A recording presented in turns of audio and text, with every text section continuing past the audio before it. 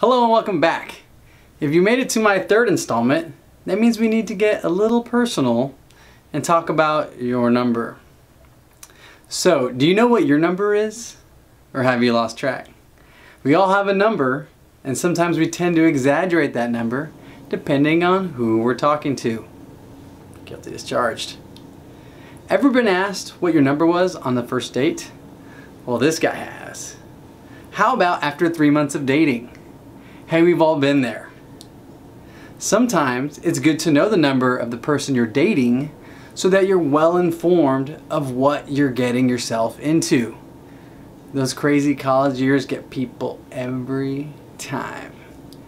And that number carries some consequences. Consequences that can linger around for a while unless you get experts to help you fix it. And in some extreme cases, those consequences could stay with you forever. I'm talking about your FICO score. That's right, your credit, the real C word.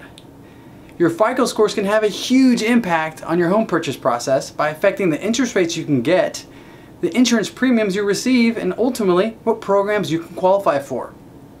Did you know that if you and your spouse apply for a home loan and your spouse has a lower credit, we have to use the lower of the two scores? Surprising, huh? And if you're going with an FHA loan, even if your spouse isn't on the loan, we still have to use the debts of your spouse. And if one of those scores is below the minimum, guess what? No loan for you. And lighting a candle to the Virgen de Maria won't help you either. As if dating wasn't hard enough, now we gotta start worrying about credit scores?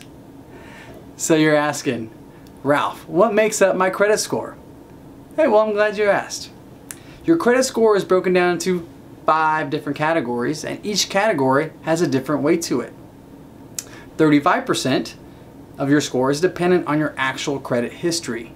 30% of the amounts you currently owe, 15% of the length of your credit history, 10% based on any new credit you open up, and the final 10% coming from miscellaneous credit stuff.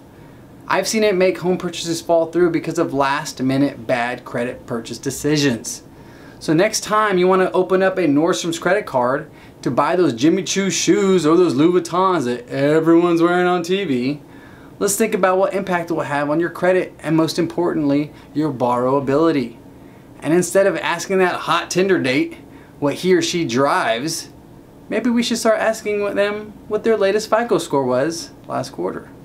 Just a thought. Want me to cover a topic you have questions about during the home purchase process? Shoot me a DM or leave a little comment below. That should do it for today. Stay tuned for my next show where I touch on title insurance and how it plays a huge part in your closing costs. As always, thank you so much for watching. Stay tuned, and until next time.